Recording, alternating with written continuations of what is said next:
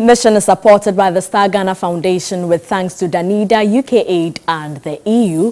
Pupils of the Peprah Shed Basic School in the Doma East District of the Bono region sit on pieces of logs during instructional hours. Stanley Niblew reports the school also shares an office with the community's CHIPS compound. Peprah Shed is a hinterland community surrounded by more than 4 adjoining communities. The community is fortunate to have a school which for more than 5 years has been serving pupils in the catchment areas.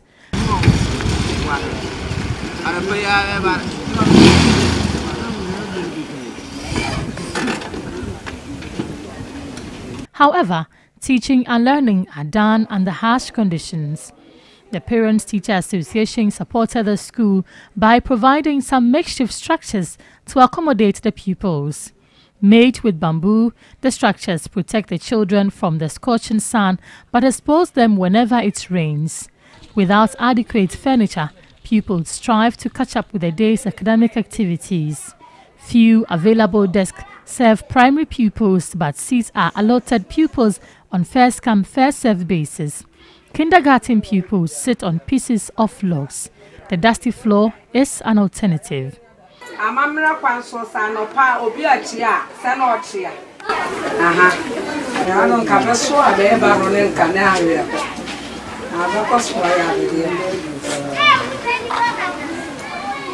The situation, which has persisted for more than 4 years, makes concentration in class very difficult.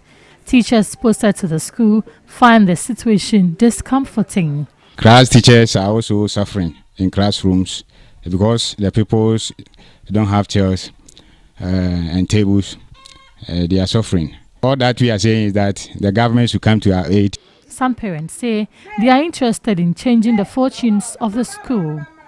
The school also shares an office with the community's CHIPS compound.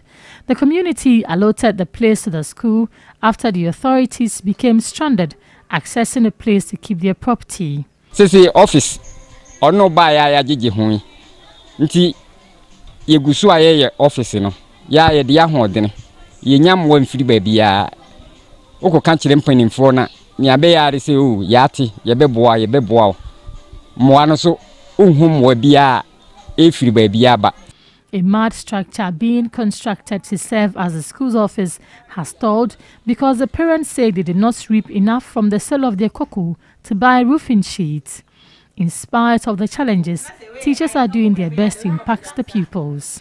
We are doing our best to help the children because there's no other means of doing that. Doma East District Director of Education, Joseph Amwamensa, said the issue of furniture is widely spread in the district. Furniture is a big issue. From this, I am saying that if need be, any contractor is awarded to any contractor to build classroom, they shouldn't leave the furniture components. They should also make sure they get the furniture into the place so that when you hand it over, then it's a total thing. They enter in, they don't have much problem.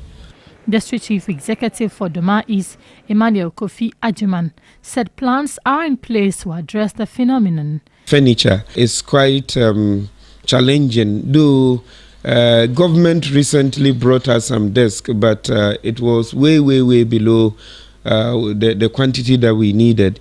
Assembly is making that effort, but the budget line is not so huge. What we have been doing is trying to do so much with something little. That is the effort we've been making. Our idea is that if we are able to get timber free of charge, then with the same amount of money, we should be able to do more of the furniture rather than giving it on contract and the person will have to go and buy wood and buy almost everything before he does it. Teachers and pupils of Peprah Shed require stakeholders' commitment in addressing their concerns. Let's now go to the Doma Central Municipality, where the building accommodating kindergarten pupils of the Chichire Basic School is near collapse. Stanley Niblew reports this is putting the lives of pupils and teachers at risk. Over 200 pupils from 8 dispersed communities are enrolled at the Chichirere Basic School. Primary 1 to 6 pupils study in a decent classroom constructed by the Municipal Assembly less than a decade ago. However, the building has started deteriorating. There are defects in all the classrooms.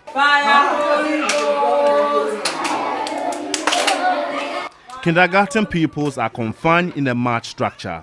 Already, the structure has had portions of its roof ripped off. Most of the wood supporting the structure have been eaten by termites. This puts the lives of teachers and pupils in danger, affecting teaching and learning in the process. The Parents-Teacher Association put up the structure to accommodate the growing population of the school. It is long-term overdue that the government should have come in to build the permanent structure for us. So if it is windy, you have to close the children to go home because of the structure of the block. The state of the building, residents say, has reduced the school's enrollment. We are moving from village to village to convince them that sooner or later the government will come and put up a new structure for us, so they should bring them to the school. And even we started with a small feeding program, which is helping them. We were managing the internally generated funds to retain the students in the school. Aside the deplorable state of the school building, furniture in the school is inadequate. A broken bench serves the pupils. The junior high school also has a similar problem. The community said it is willing to support the school but lacks the funds. Municipal Chief Executive for Doma Central, Drisa Watara, said funding remains a major challenge to the provision of infrastructure in the municipality. We have so many cases, in the municipality, but in all of this, it's a challenge. But we are doing our bit to make sure that we make life comfortable for our people. So it's not only Chichirere. Of course, if you get the funding, why not? We'll go there to work for our people. That's what we are looking forward to, doing. The Assembly has, however, provided teachers with a bungalow, hoping to secure funds to address the remaining challenges. The Chichirere School, like others, would require stakeholders' commitment to address its challenges. And that's all for Mission. Mission is supported by Star Ghana Foundation with thanks to Danida, UK Aid and the EU. Thanks so much for your time.